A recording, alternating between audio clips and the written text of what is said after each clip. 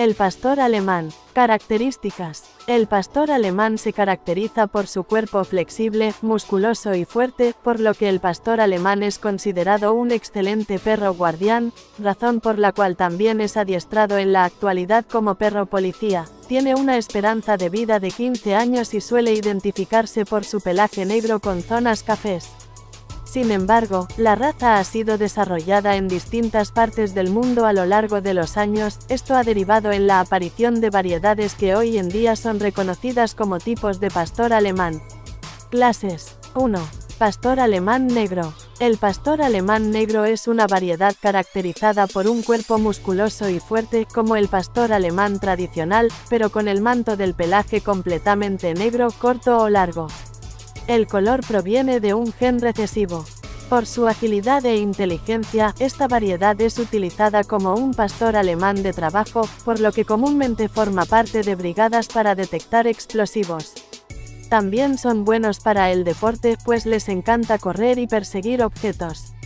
2. Pastor alemán sable. Este tipo de pastor alemán es el más conocido. Sus características físicas y la distribución de los colores de su pelaje son los que generalmente distinguen a la raza de pastor alemán. Presenta, por lo tanto, un manto negro o grisáceo o manchas y franjas amarillas o castaño claro. Se trata de un perro fuerte y excelente guardián, pero que también posee un temperamento amigable, familiar y cariñoso. 3. Pastor alemán panda. El pastor alemán panda presenta una apariencia curiosa y llamativa que complica la tarea de que sea identificado fácilmente como una variedad de la raza. Debido a una mutación genética, este tipo de pastor alemán ostenta un manto blanco en el abdomen y las patas, mientras que en el lomo y el hocico se distribuyen zonas negras y castañas o amarillas. Al igual que otras variedades de pastor alemán, presenta un cuerpo musculoso y ágil, ideal para ser criado en familia para el entretenimiento al aire libre.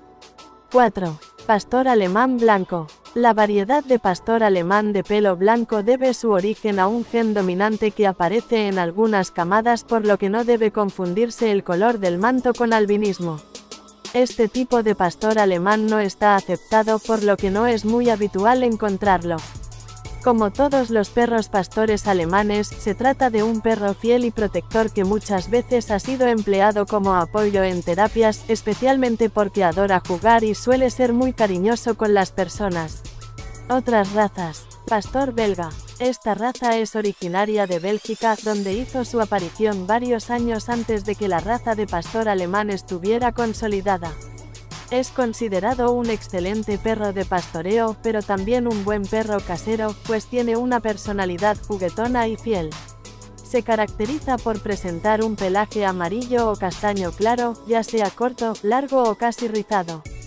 Existe también una subvariedad de manto negro. Asimismo, hay distintos tipos de pastor belga: el malinois, el laikenois, el tervueren y el gronendel. Perro lobo checoslovaco. Este perro es originario de la desaparecida Checoslovaquia, donde era utilizado como perro de trabajo, sobre todo como vigilante en las fronteras y policía canino. La raza proviene del cruce de un pastor alemán con un Cappenwolf, siendo esta la principal razón que explica por qué estos perros son tan parecidos y, a su vez, confundidos como un tipo de pastor alemán. Pastor holandés. Se trata de un perro que comparte orígenes con distintas razas, como el pastor belga y el pastor alemán, lo cual queda en evidencia en sus características físicas, pues presenta un cuerpo igual de musculoso y grande con orejas levantadas. Esta raza se distingue por su pelaje, ya que el manto más común es atigrado, con manchas negras y castañas o amarillas que se distribuyen en todo el cuerpo. Gracias por ver el vídeo.